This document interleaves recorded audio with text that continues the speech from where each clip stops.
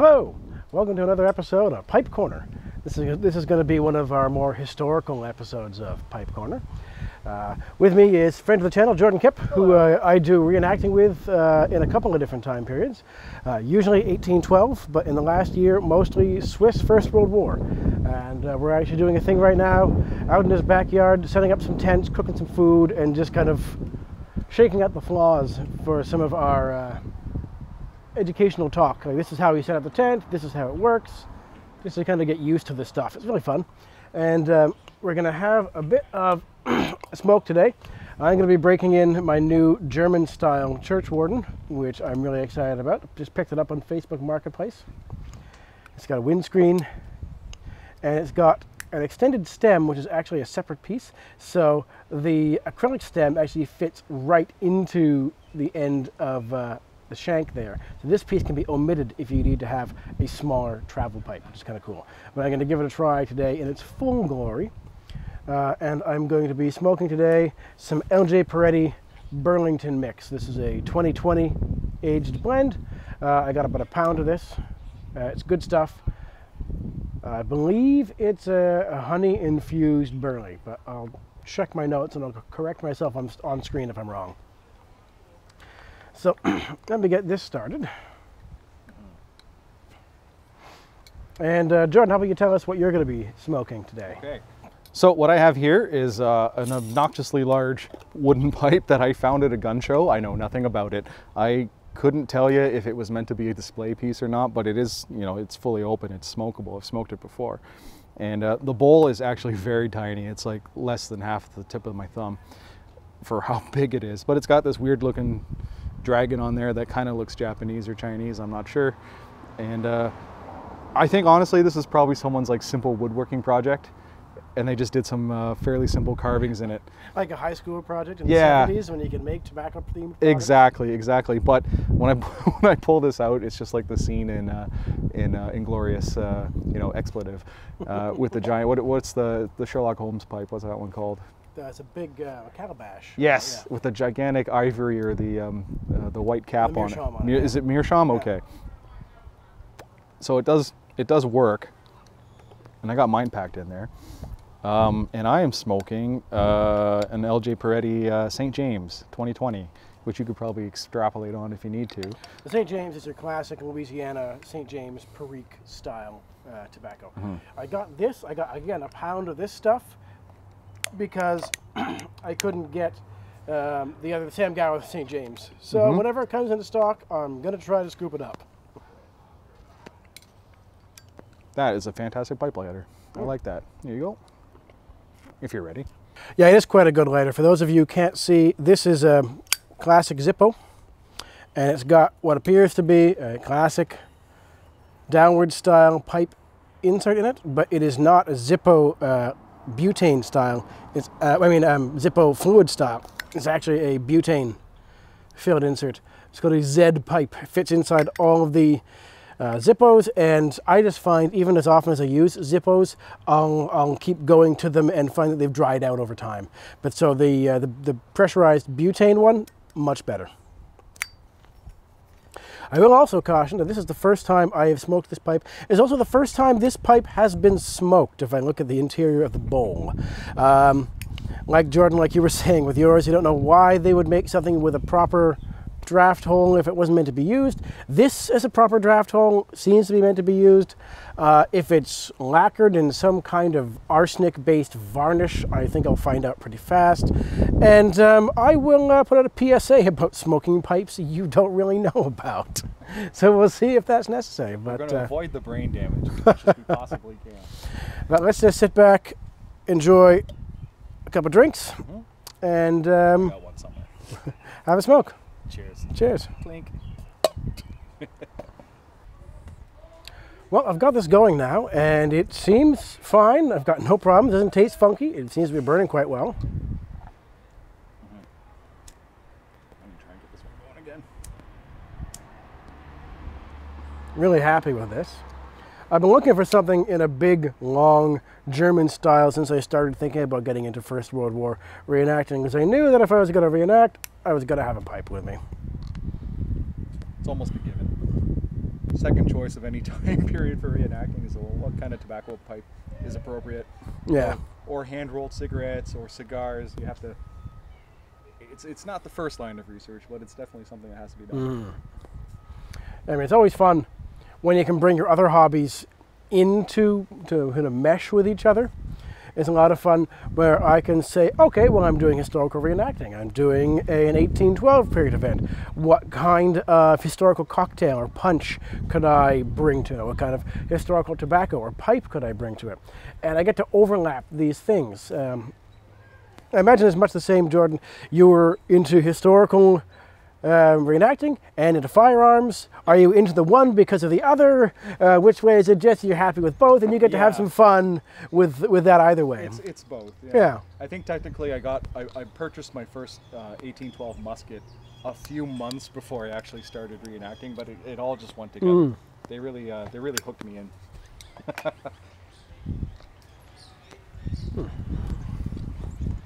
It's also fun in First World War reenacting. I finally get to bring in one of my other hobbies, which is photography, which you can't do you can do it reasonably pre-1890s. Yeah. I mean, you could try and do some Roger Fenton Crimean War photography on glass plate with a big baggage train and your big wagon, but I'm not going to get that into it because, while I was worried about arsenic on the pipe, I would have to worry about, if I was doing glass plate and daguerreotype, I'd have to worry about actual cyanide in the process. And I don't want to have to deal with that when I'm out in the field somewhere. So at about the time you start to get the vest pocket folder camera that the soldiers were using in the trenches in the First World War, that's about as comfortable as I am with bringing historical photography into my reenacting.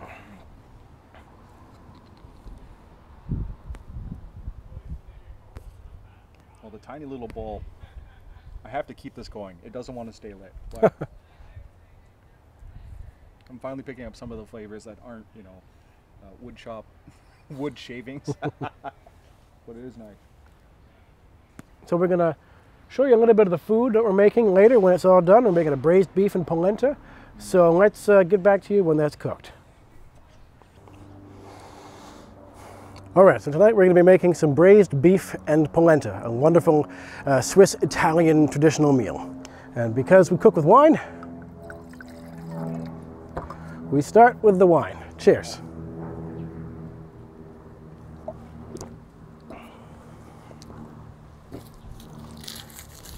So we're going to go with a mix of fresh and canned vegetables today. A lot of meals that would have been prepared in the field would have been a combination of food that was issued and food that was scrounged.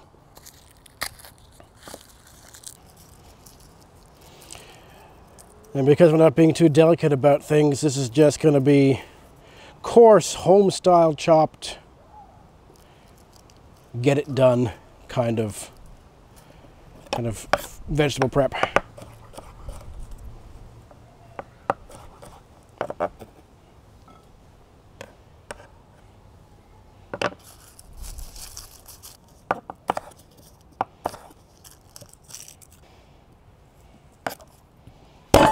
There it goes.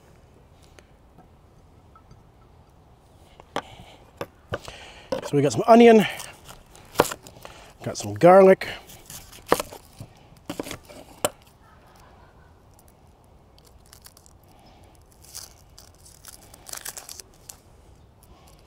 I'm glad for the breeze out here, as onion usually really gets at my eyes.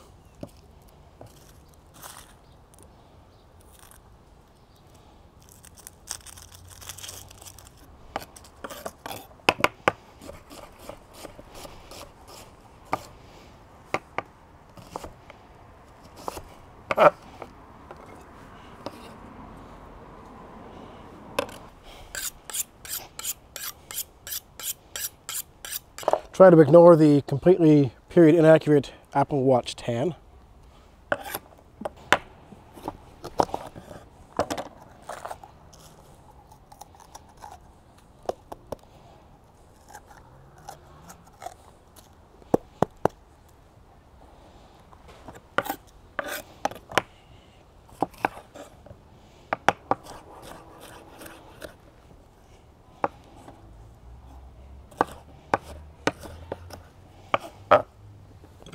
Like I said, just nice, thick, coarse chopping.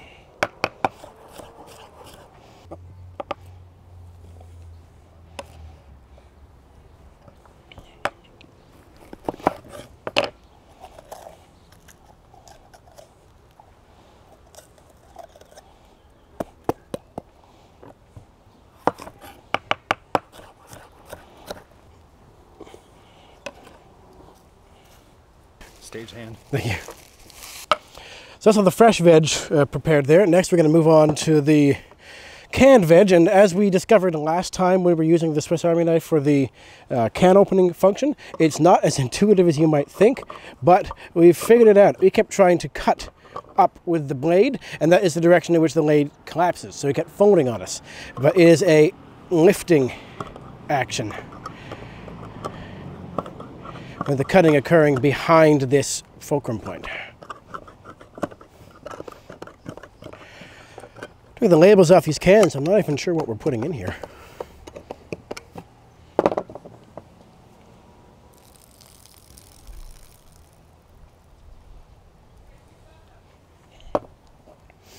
But this would appear to be corn and peas.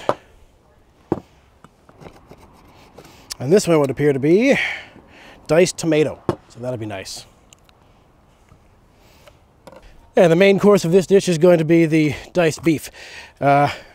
Should be plenty here. I was going to try to get some sausages, but I couldn't get my hands on some of the Swiss Cervelat sausages, which are kind of the national sausage. If you look up the Swiss sausage crisis, I think of the 1980s, I'll correct myself on the notes if I'm wrong, it is one of the funniest headlines for a national crisis to strike a country, the sausage crisis. Look it up. Okay, so we're going to start to add our vegetables here. Should be nice and hot in here. A lot of onion and pepper in there. Add in our carrots and peas.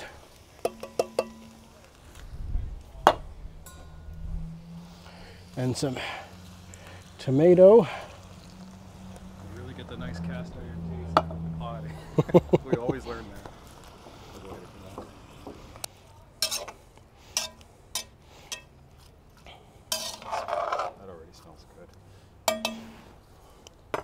Add a bit of salt in there, maybe a bit more.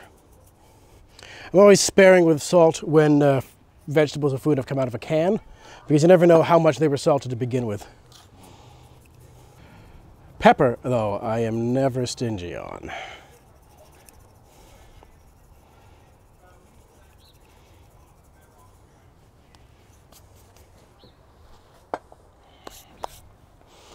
So we're going to let the beef be itself a little bit rare. Not rare, but we don't want to overcook it in this particular dish. So I'm going to let the vegetables set like this for a little while, and then when we start the polenta, I'll put the beef on.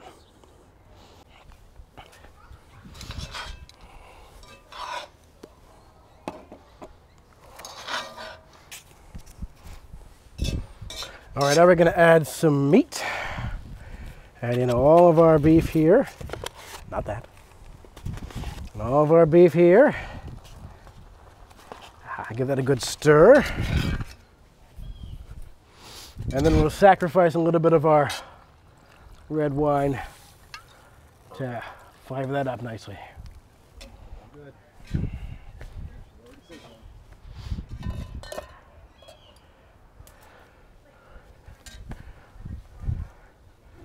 All right, now we'll start on the polenta.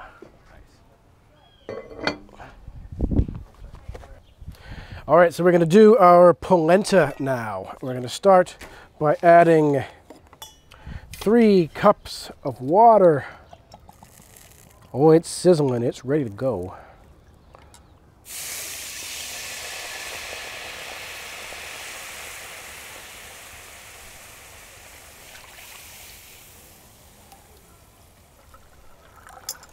Maybe not 3 cups of water. We'll get more. Damn Swiss canteens. And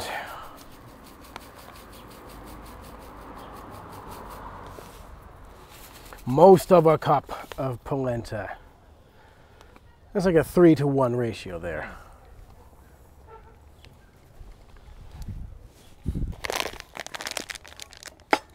Now, some schools of thought for polenta say that you should be stirring this constantly for 45 minutes. I'm not sure if any of those schools have cooked polenta over a wood stove. I would be interested in knowing if they had. The last time I made this dish over regular electric range, I did constant stirring or near constant stirring for about 2 minutes. And then I just covered it and came back to it as necessary. So we're just gonna let this start to soak, and it'll thicken up and become a nice porridge consistency, kind of like a cream of wheat, but not quite. Kind of like a couscous, but not quite. It's pretty good. I do like this. So we're just gonna let this go for a few minutes. All right, we're just about ready to have some dinner. We're just going to add the last step, which is the cheese stirred into the polenta. This is just a Parmesan. You got a Parmigiano Reggiano mix, you got Asiago. Any kind of a hard, sharp cheese is going to be great with this, but really you can put anything you want. I'd imagine even a brie cheese would give it a really a different flavor, a different texture. So that should be great, right? Just like that. And once it's melted, we're going to enjoy it. Well, we've got our meal here ready to go. We've got our sleeping quarters set up behind us, ready to go. We're going to tuck in, have a little bit of food. Let's see how this turned out. We've got some of the cheesy, creamy polenta. Oh yeah. Load me up. There we go. Don't be shy. Oh, it's been so long since I've had good polenta. There you go. Beauty. Oh yeah. And we've got some lovely braised beef. There's a lot of liquid in here. It didn't cook off quite as much, so it's kind of more like a stew, but I know that the beef is nice and soft, so let's give you a bit of stuff there. Yeah. I like my food not touching, so. Perfect. Perfect. Then don't get into an army. Yeah, no kidding. Oh, that looks good. Oh yeah. That's going to be amazing. It's going to be a nice meal, and we've got, because it's an Italian regiment, an Italian meal, we've got some Italian wine oversized because we had to use some in the cooking. We needed to have enough left over. Thank you. So we're going to have our dinner here, then we'll check in with you once we've finished eating, and we'll start getting into how we're going to set up our tent. So, cheers. Cheers. Clinkies. Clinky. See you in a bit. Thank you.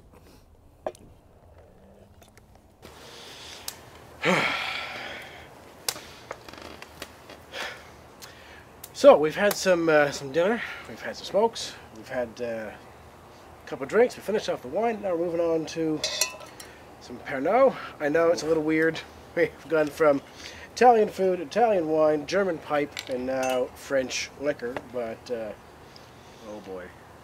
That's what it is to be Swiss. The crossroads of all those cultures. Mm-hmm. So we're going to sit out here and enjoy ourselves around the fire, have a couple drinks, and then we're going to get on into the tent, and I'll set up the camera in there so you can kind of see how our layout is. We're both going to try to start out sleeping with what they would have been kitted with, but we've got a couple extra blankets just in case we give up halfway the other night. It's going down to it's going down to what, 6 or 7 degrees tonight. So yeah, so that'd be 5 or 6 degrees Celsius is probably the low. But we've tented in colder weather. Yeah, well, cheers. Let's to a good night. Excellent. We'll do our best. Oh, it's got a nice bite. Oh, it's sweet. Licorice. All right, well, we'll catch you in the tent. Cheers. Well, this is us inside the tent. It's pretty roomy. 4's out for two people. Mm-hmm. And we got our Swiss Army blanket. Got a pack. Spare clothes as a pillow. Got my coat to throw over me, over my upper body. If I got too cold, I would have got a spare blanket. But we'll see how we do. See how miserable we are by the morning. We'll give you a report after sunrise. Exactly. Good night. We're gonna go. Have a good one.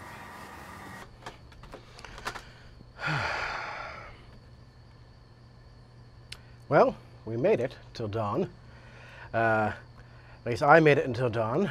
Jordan decided that he'd had enough of the chattering squirrels and had to go inside round about 3 or 4 in the morning, I think it was.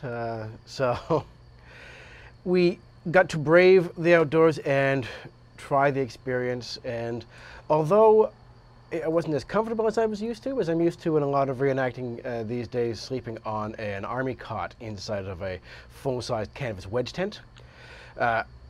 Being in a tent that was open at both ends and was fairly low to the ground and on the grass without a ground sheet was actually less wet from condensation and less buggy than I had expected it would be.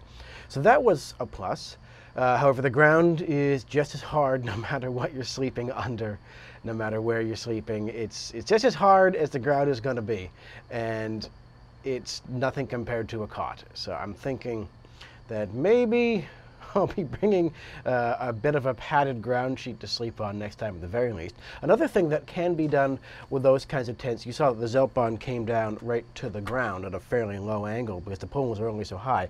Another thing that they would have done for more long-term fortifications or more long-term sleeping arrangements is they would have dug down a couple of feet and lined the inside of the hole that was the length of the Zeltbahn structure with sandbags, and then they would have been able to put a double-decker, like a cot, a bunk bed style cots run down the length so that you could step down into your Zeltbahn structure, and then they would have had a wood stove at the one end like we had our wood stove, but it would have been inside the Zeltbahn, and you would have run the chimney pipe out through the sod and up so that it didn't come in contact with the Zeltbahn, and so there's no risk of fire there.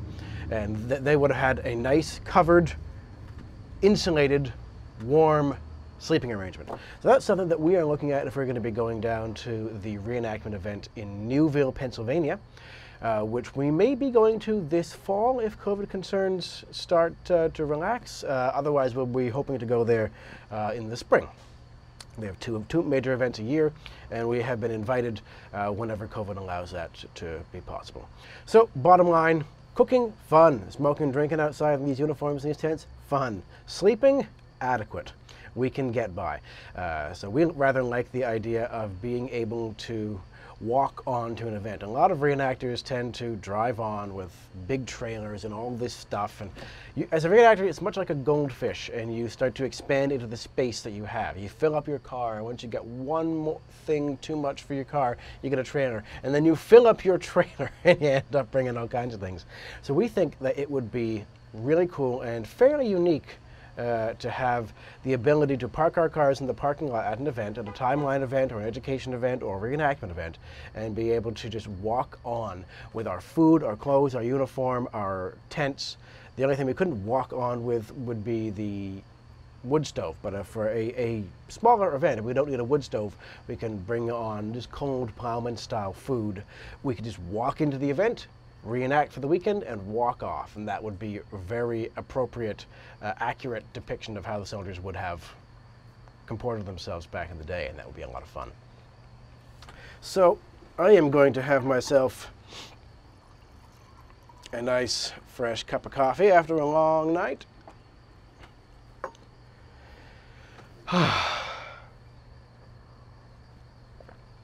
And I'm going to catch up on the sleep that I didn't get in that Zeltbahn. So for everyone out there in YouTube land, this is Cigar and Bar. I hope you've enjoyed watching this video. If you'd like to see more of activity with the Swiss have also started their own YouTube channel. I'm going to put a link up there to our 25-kilometer route march that we did with Verestolika, which is a Army surplus and outdoors chain in Finland. There's more information about it on the video. It's a lot of fun. It's a bit of a long video. We did shoot over the course of a whole day where we walked 25 kilometers in our full uniforms. Lots of fun and lots of information about the uniform that we didn't get into today. So if you want to see that, it's up there. It's really cool. I really enjoyed doing that and shooting that video. So we're gonna let you go, and I wish you the best of days and more interest in history and historical reenacting in the future. Cheers.